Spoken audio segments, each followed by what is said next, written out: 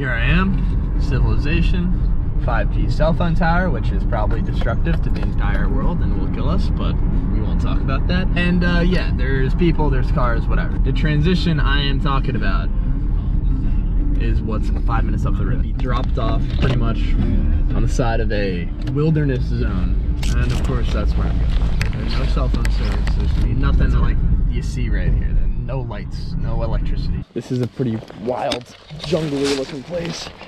And the only route to go is start walking, forge my own trail, and see what lies ahead.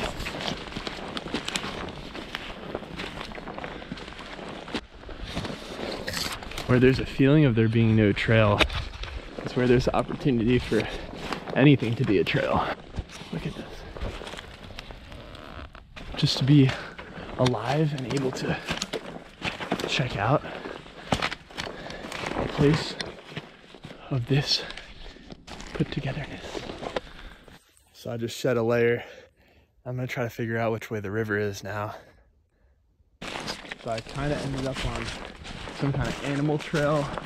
Had to reroute myself because I wasn't walking towards the river. I was actually walking kind of like along it.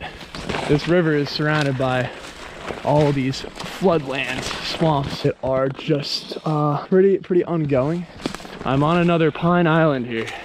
This is kind of just the reality of exploring and trekking through land that is almost never been touched before.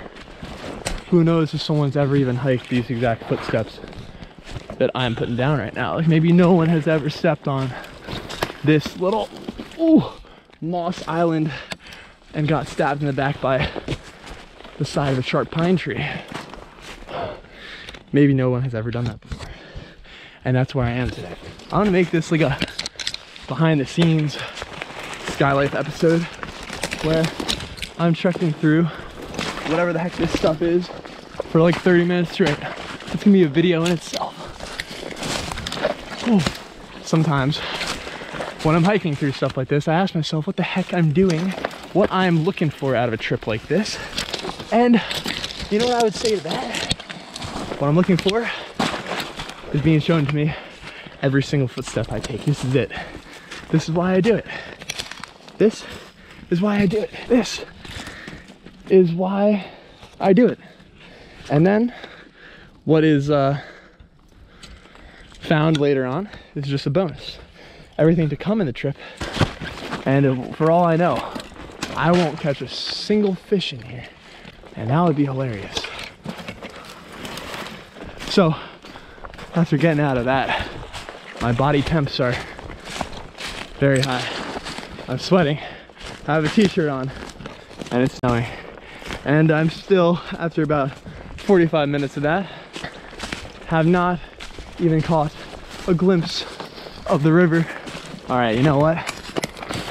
In most circumstances, I'd be kind of ticked off by a fire road. Like, oh, so this untraversed land is traversed, huh? But today, everything goes. It's fair game. You find a fire road, you're gonna be chilling on it. So if you look way over into the distance, that's the third clump of pine trees that I faced. So from here to there, I walked through all this probably about ×4. Fishing is something you could get either as on the surface level into or as deep into as you could possibly want. Ooh, wow, look at all the deer. Oh, they're gonna cross over the trail right here. Watch, ready? Right there.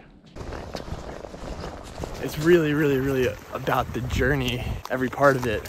These trips bring it back though. They make me understand about what's in each moment. Things that you can appreciate that are accessible right now. I'm not quite alone out here, but there's not much out here. You know, this does not look the troutiest. The debate is coming up for me right now if I want to just hike it through the woods way farther up the river, or if I want to kind of test my luck in this really unique spot. And I think I really only have one option because there's not any trail back there, and it's just gonna lead into all this stuff.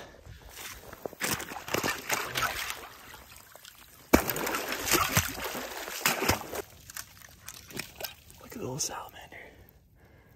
Wow, these things are incredible. They can just survive under the ice. Go, buddy, go back home. So if they're a brook trout in here, they have an ample food supply. Conditions back here are actually a little more promising than I thought initially. Wow. Look at, like, it's almost like sod banks here. There's all these cavernous holes that the beavers has dug out. It's pretty freaking cool. This is a pretty good, dang good representation of a source of food that the fish are going to be wanting to see.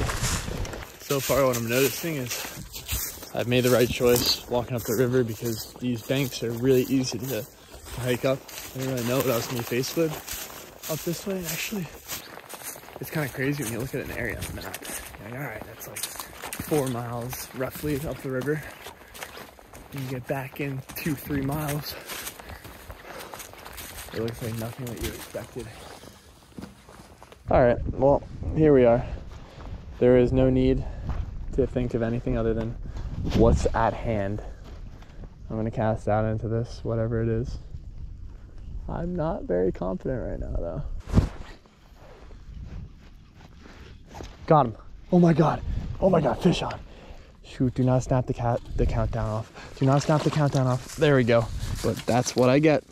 That's what I get for hiking really far in, bushwhacking. I'm gonna forget this even happened.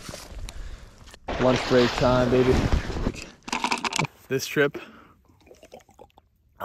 is one for the soul. And I'm sitting here on the bank of the creek, having not really any idea what led me here, and zero idea of what's to come. Everything today has been pretty unexpected. You know what's really, really, really interesting is that this send right now is a direct reflection of kind of where I'm at in my life. And the mindset and the energy that I'm putting off is being shown back to me tenfold right now. It's like, this is a challenging trip for me. Where I want to get isn't somewhere that I can get today. But I'm out here. Just know that at some point or another, on one of these next trips, I'm going to find exactly what I want to find. It just kind of happens naturally. So that's the whole reason why I'm getting out here. I'm taking the effort to create movement in my life and do the things that I know are the most meaningful to me. And we'll see where they eventually all lead to, but it's a pretty exciting yet scary moment to be a part of.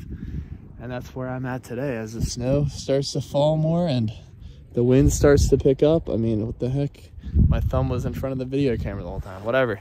So it's getting freaking cold, but hey, I'm gonna fish here and see if I can catch something. I don't know, like, are there any trout in here? Like, do the trout exist? One way that you look at it is that I completely failed today. I didn't hike it efficiently enough to make it up there. I had to turn back before then. And another perspective is that I greatly succeeded coming out here a little bit outside my comfort zone to explore an area that could have went a wonder of ways.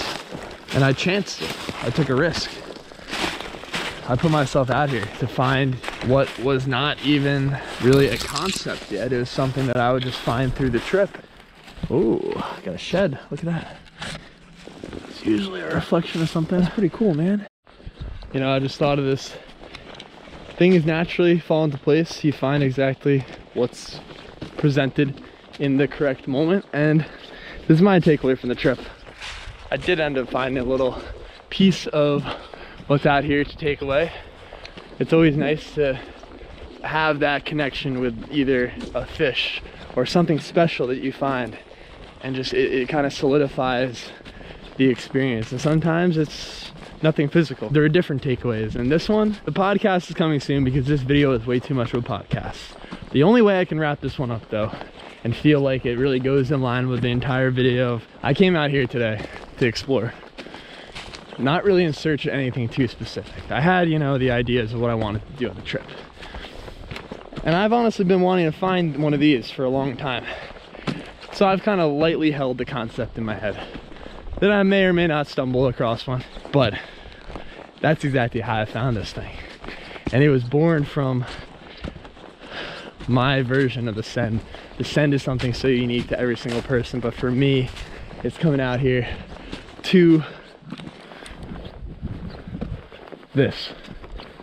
Very much so open realm. Anything is possible. It's just shown to me time and time again that what I'm after eventually is kind of presented in one way or another, whether it's how I want it to be, right when I want it to be, probably not, like you saw today, but it always is in one way or another. And it's when you see it that it all comes together. So I'm gonna leave it off on that note. I hope you guys enjoyed this one, got something out of it, and I appreciate every single person who puts good energy my way, because it's brought out here on these trips, it's brought into every part of my life, and I appreciate it big time. I just hope I put that out there to you guys, make those kind of impacts as well. So until next time, keep on getting out there, keep on doing your thing, keep on being so immensely grateful and stoked for every single part of life, and keep on sending it no matter what. And I'll see you guys in the next one. Wow, it's just mind blowing out here. I'm gonna be taking this in on the way out, and yeah, I'll see you guys out there. Skylife out.